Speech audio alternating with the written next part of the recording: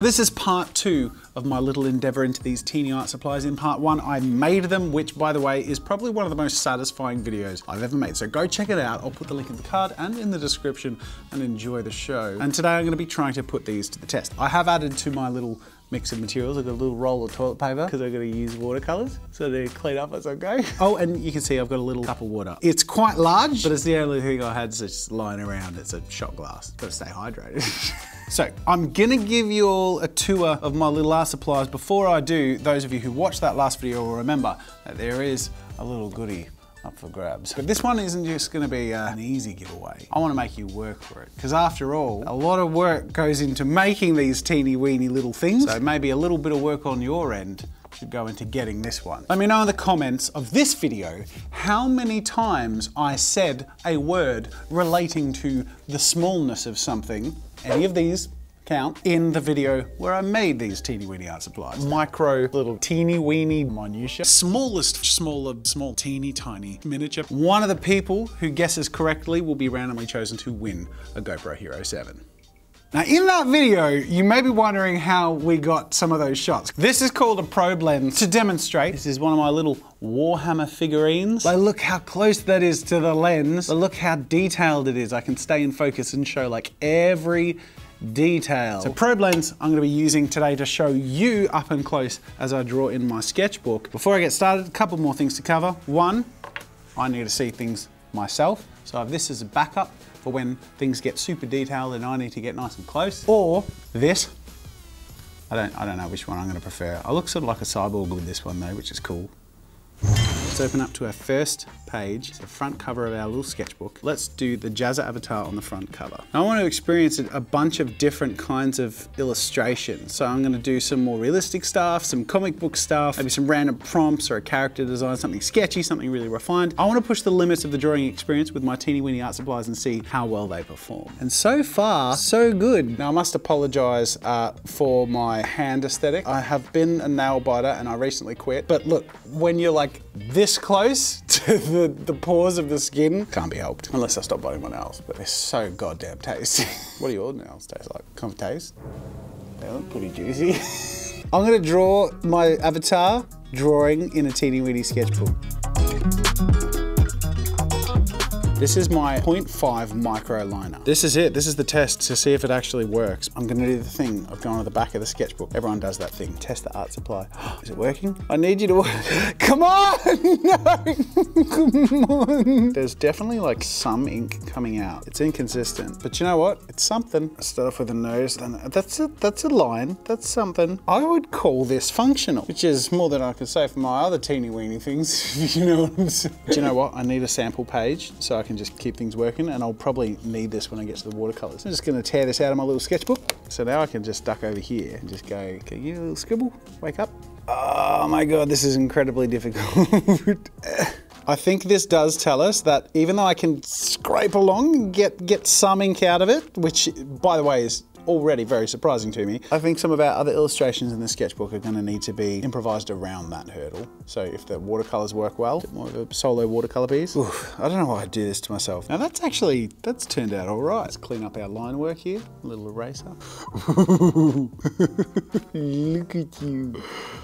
That's actually worked. Like I'm erasing close to the lines and there's ink. Ha ha ha. Who's a genius? Sometimes me.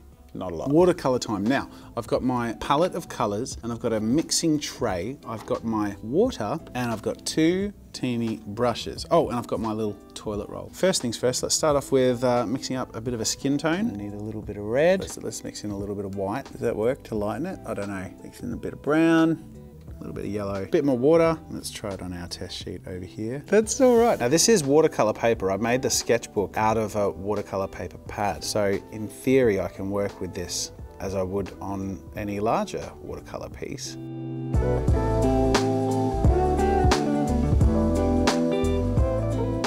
I should use my little brush for the eyebrows. And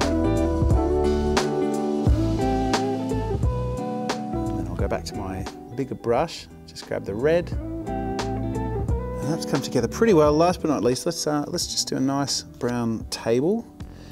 And for a bit of interest, why don't we just grab a touch of blue and a lot of water and just give it a bit of a backdrop. So I'm getting ambitious, I'm stepping up my game. It's tricky, but it's actually pretty satisfying. And I think really that was the point of this first illustration, is it's a bit of a proof of concept, and I think we've proven conceptually that it works. Look at that. There you go, page 1 of my teeny weeny sketchbook. So I'm gonna fill in the rest of these pages with a variety of different things. Keep your expectations small. So for my first illustration, I thought I'd mix my love of tabletop miniatures with my attempt at creating miniature art. So I set about sketching some space marines in the midst of battle. Believe it or not, it was hard to fit a lot of detail in this piece. Go figure. I got part of a second Space Marine in the foreground, firing a gun at least, but even so, there was no way of showing any actual battle or army without it just looking messy. I wanted the main figure to look clear and solid, so I just moved on to attempt some line work. I got about a third of the way into the line of work until the pen just didn't want to cooperate, so I just switched to using the pencil for the rest of the line work. It was a little sad to just be resigned to my little pen not working, but hey, I got something out of it, and the pencil actually did a pretty good job anyway.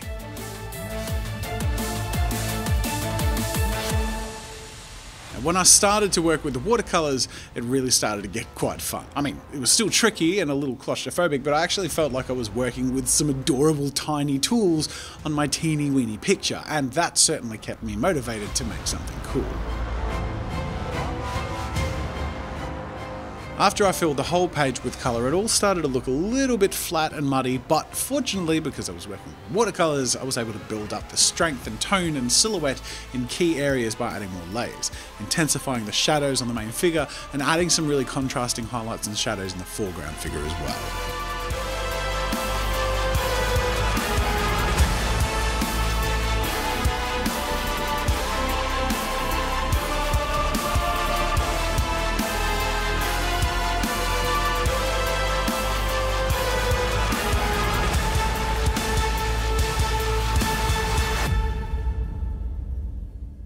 So this took about, I think, an hour or an hour and a half. It's cool, hard to see what it is, but Gareth just said, oh, hey, cool, a Space Marine. So that means I'm on the right track. It means it's somewhat recognizable. But as you saw, a third of the way in, this little pen gave out. But that does mean moving forward, and for the remaining images, I'm going to be falling back on pencil and watercolor. And I can rest a little easy because I have a couple of skills up my sleeve with working with watercolors that I got from the sponsor of this video. Skillshare is an amazing online learning community with over 30,000 classes in illustration, drawing, design, business, and loads more. There's a vast amount of great learning resources for things that you want to improve on, that you work on already, or things you haven't tried before, and some fantastic and really highly qualified teachers on there, like yours truly. Speaking of yours truly, I also have an epic and huge class coming up on Skillshare very soon. So make sure to head on over, check out the courses that I've done already, familiarize yourself with the platform and the amazing community resources they already have, and follow me on Skillshare for when my next course comes out. And you can use Skillshare for free for 2 months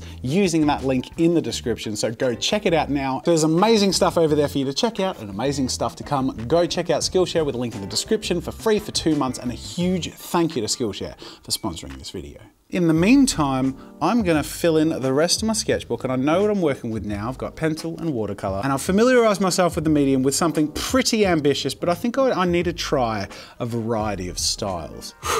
Let's fill in this teeny sketchbook. For my next piece, I thought I'd start to really lean on the watercolors. So after a really light composition sketch, I jumped right into a Bob Ross inspired landscape, of course, layering in some really nice vibrant colors and slowly building up an epic landscape, but on my teeny tiny paper canvas.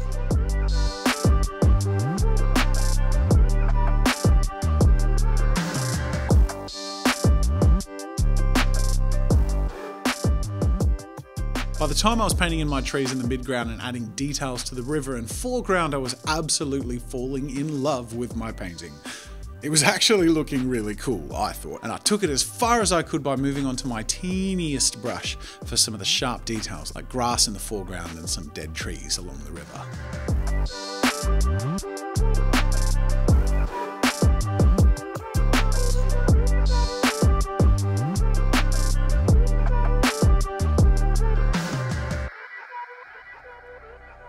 With each page, I wanted the artwork to feel unique and attempt something different, capture a completely different feeling with every page. So for the next page, I worked solely with the pencil and went for an illustration of a wizened old man writing in a tome, starting out with some very light sketching and then slowly building up the depth and detail.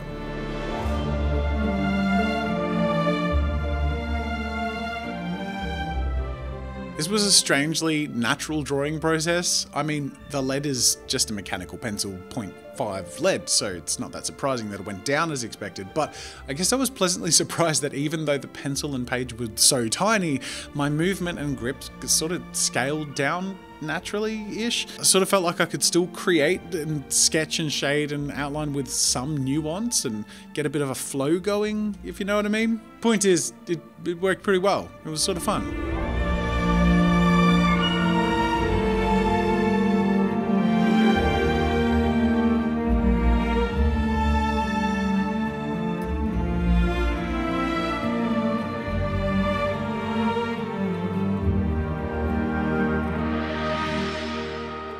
Next, I went back to the watercolors. This time, I thought I'd play with something abstract, creating a few washes of some saturated color gradients and clouds to build onto later.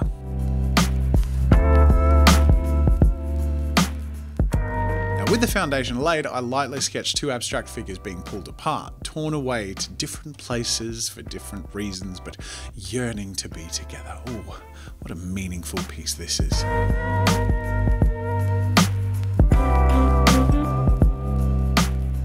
I finalised the piece by adding some white dots inside the blue figure, probably ascending to some higher plane, and then added some embers surrounding the warmer figure at the bottom of the piece, probably burning in hell somewhere. I don't know what this signifies. It's abstract. It means whatever the hell you want it to mean.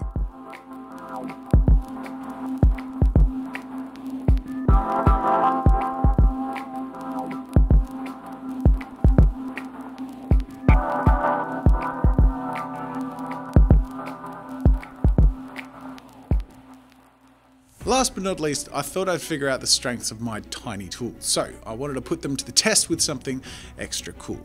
An illustration of Venom preparing to strike, but with a cloudy watercolor gradient backdrop and an inked look for the figure by using black watercolor paint, which I would come in later and add the detail on top of.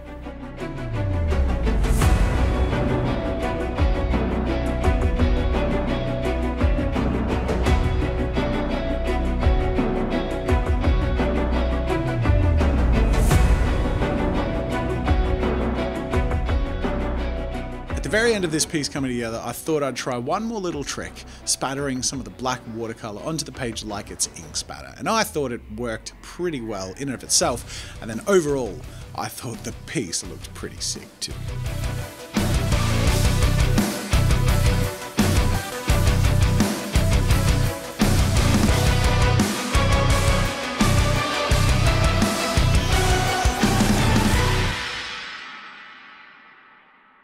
So I have done it, friends. I have finished filling in the world's smallest sketchbook with the world's smallest art supplies. Now I'm going to give you the pleasure of the world's smallest sketchbook tour.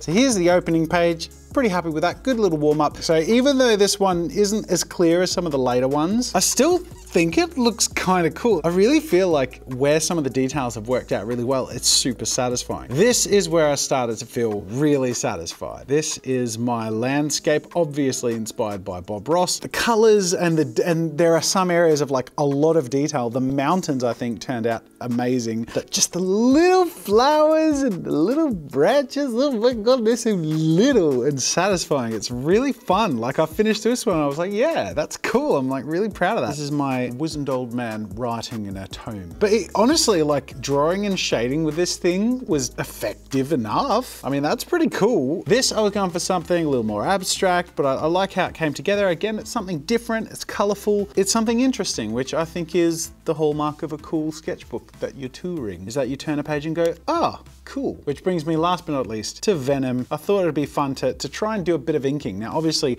my pen sort of stopped working pretty early on. That's to be expected. But then I did get thinking, you know, I was starting to be able to figure out how to add quite a bit of detail with the brushes with these other pieces. Why not try and do essentially an ink piece with the black watercolor? And it worked really well. And now, with a fully complete teeny weeny sketchbook, I certainly feel pretty proud of myself. If you enjoyed this and you haven't watched the previous video where I built these things, that's a satisfying art project in and of itself. So go check that out. Once again, the link is in the card and in the description. And remember, if you feel like counting the amount of times I say little things, little words, little related word things in that video, and you let me know in this video, you're in the running to win a little camera. Ain't nothing wrong with a little camera. There's the big, long, hefty cameras, they have their place, but little cameras, you know, it's not size, it's how you film with it. And of course, if you haven't subscribed yet, and hit that notification bell to join in early giveaways and join in the future creativity and arty party on this channel, then fix that now, please, because I would be most grateful to have your future company here with the Arty Party crew. Thank you for watching, and until next time, I'll see you later.